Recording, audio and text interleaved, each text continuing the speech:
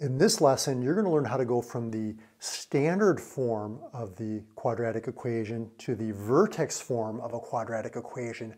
And we're going to get there by completing the square. And we're going to do 3 examples. We're going to start off with an easy example where that leading coefficient is 1. A little bit more challenging example where that leading coefficient is not 1, but it's an integer. And then a more difficult one where that leading coefficient is negative and a fraction. So let's start off with the first one, y equals x squared plus 6x minus 8.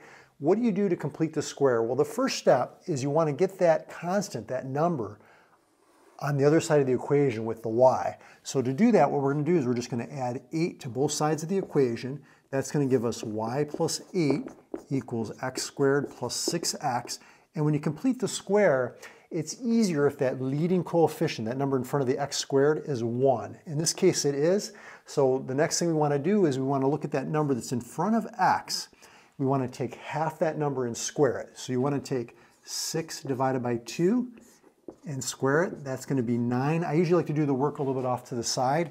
If I add 9 out of thin air, right, I'm adding 9 over here, I have to add 9 to the other side of the equation to keep it balanced, okay? So we don't want to change the equation, we just want to change the way that it looks. So this comes out to y plus 17 equals x squared plus 6x plus 9. Now what we've done is we've created a perfect square trinomial, and you can factor this easily by taking half of this middle coefficient, and it's the quantity squared. Now, if this was minus 6x, this would be minus 3. And you can check your work. You just have to write x plus 3 times x plus 3 and FOIL it, and you'll see that you get back this original trinomial here. But that's just kind of like a shortcut. So now all we have is y plus 17 equals x plus 3 squared. We want to get y by itself, so we're just going to subtract 17 from both sides of the equation.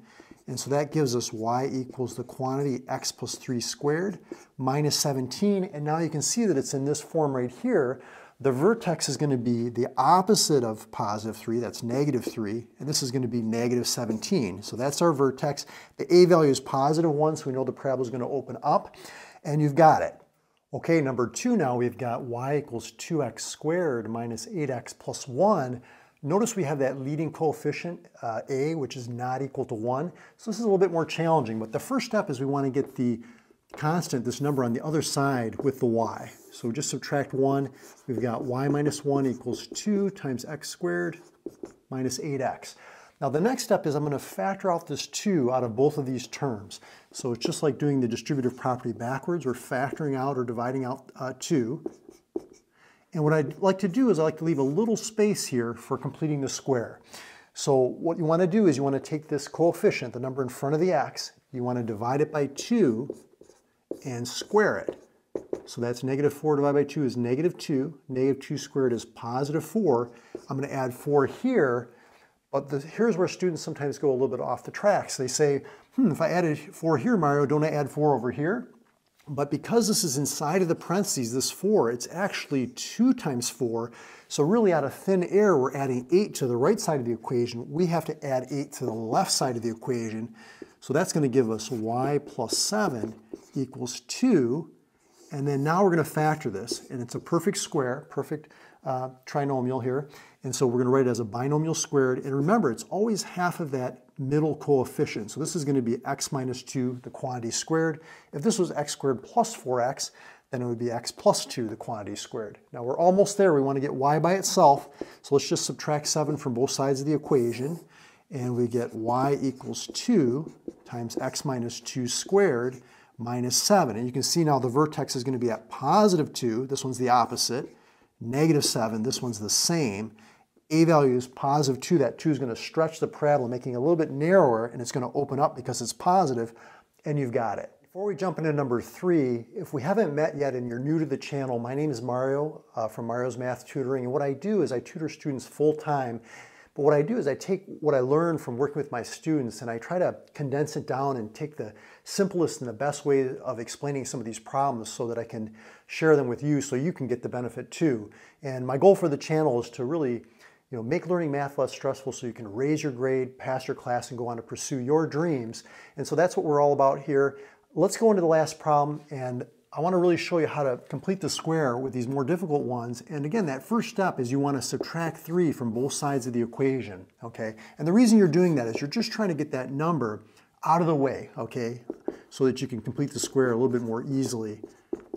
So now what we're left with, because these cancel, is negative 1/2 x squared minus 4x. You don't want that leading coefficient to be something other than 1. It makes it difficult to complete the square.